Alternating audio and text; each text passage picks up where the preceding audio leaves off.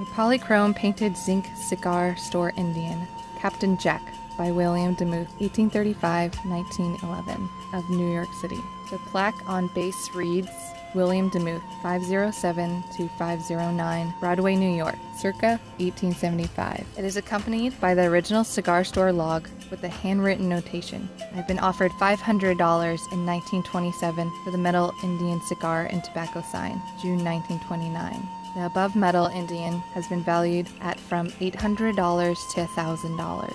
The cigar store Indian's story is detailed in the book Positively Pearl Street, a chronicle of the center of Boulder, Colorado, by Sylvia Pettam on page 98. William Demuth and Company was the principal creator of zinc Indians. He originally started as a wood carver and then switched due to the durability of zinc. Captain Jack was a white settler whose family was massacred by Indians in the French and Indian War. For vengeance, he disguised himself as an Indian chief. The statue for this piece was exhibited in the Agricultural Hall at the Columbian Exposition in Chicago in 1893.